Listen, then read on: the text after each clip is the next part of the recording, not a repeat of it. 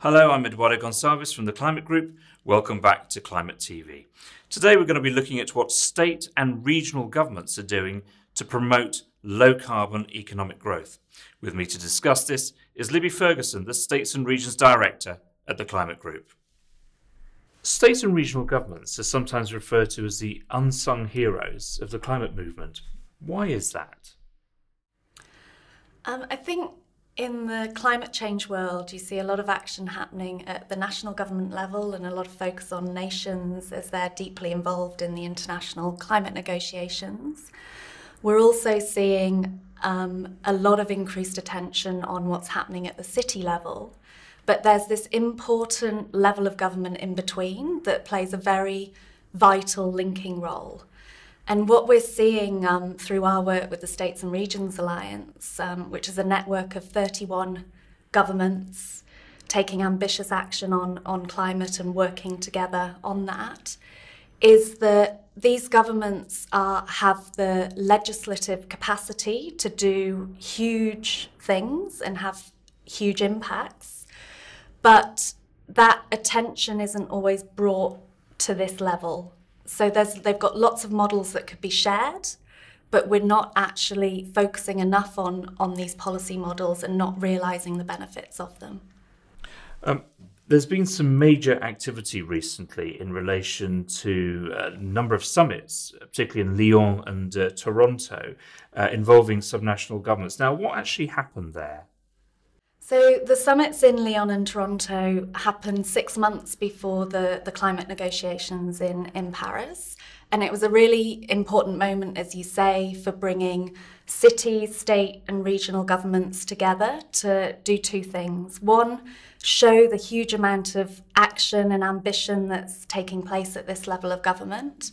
And two, provide the national governments and the international process with the confidence that they need, that there is this momentum and level of support behind them.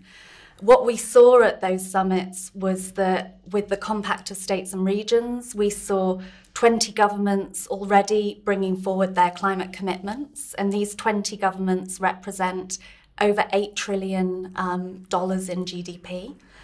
And what we've seen since these summits is that we've got double that amount of governments coming forward with climate commitments.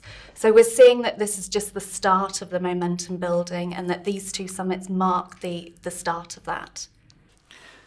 So what exactly is the role of subnational governments in relation to the intergovernmental process around climate? Subnational governments don't have a formal role within the international process. However, they are major stakeholders in the outcomes and the decisions that are made at that level. So what we're doing at the Climate Group is working with these governments to do two things. One is highlight the ambition and the action that's taking place at that level. But two is really helping the international process and national governments better understand the level of action that's taking place below the national government level. And our hope is that in the longer term, these state and regional governments and also city governments can really contribute their knowledge and expertise. What we're doing at the Climate Group is working with state and regional governments and working with partners at the city level to help build knowledge and understanding of the action and momentum that's taking place.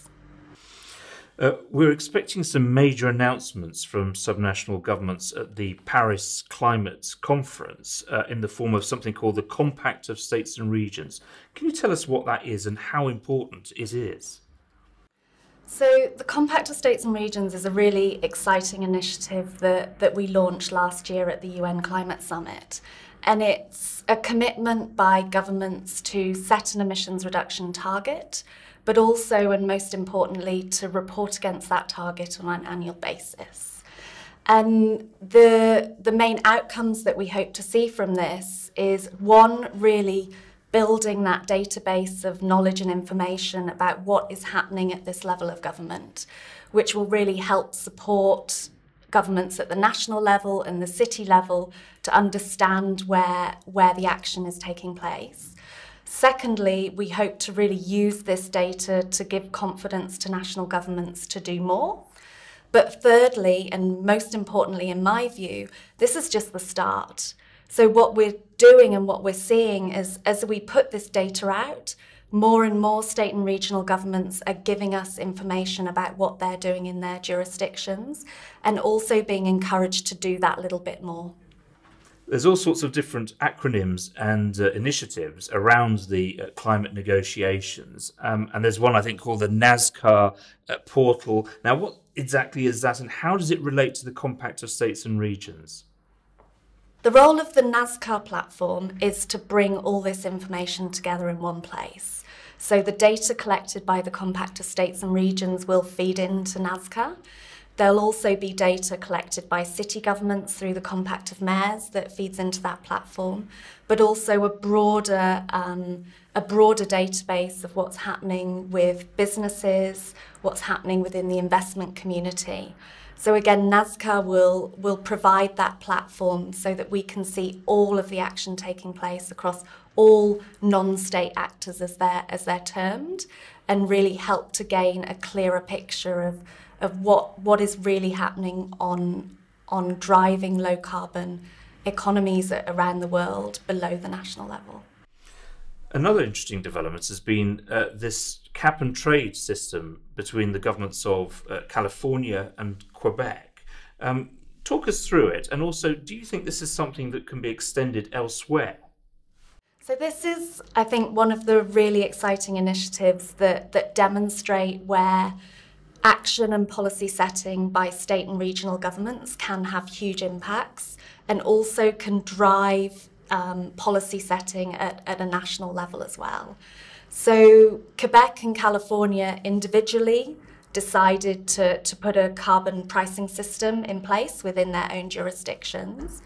But the exciting movement here is that they've agreed to collaborate and link these systems, not just across state and regional boundaries, but also across international boundaries. So together they have now created the largest carbon market in North America.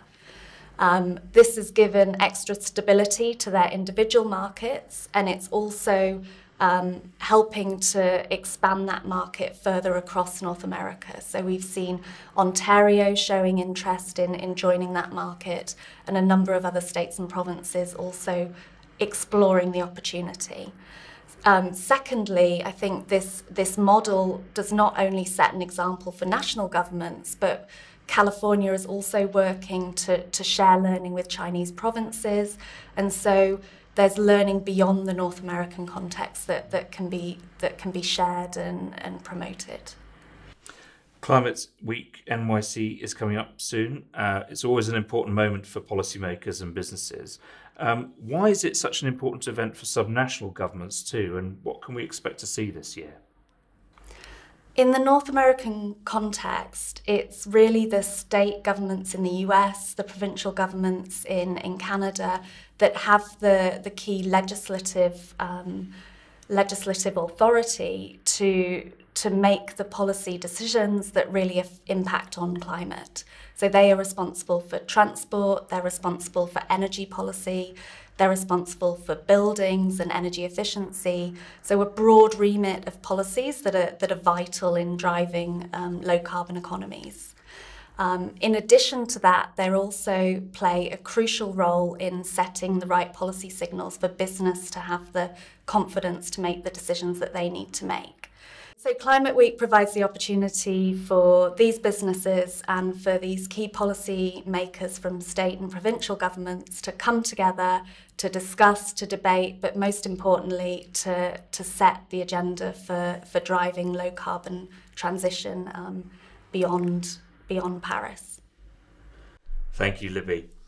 That was Libby Ferguson, the States and Regions Director at the Climate Group, talking about the crucial role of state and regional governments in building a strong low-carbon economy. That's all from us here today at Climate TV. Join us again soon. Thank you.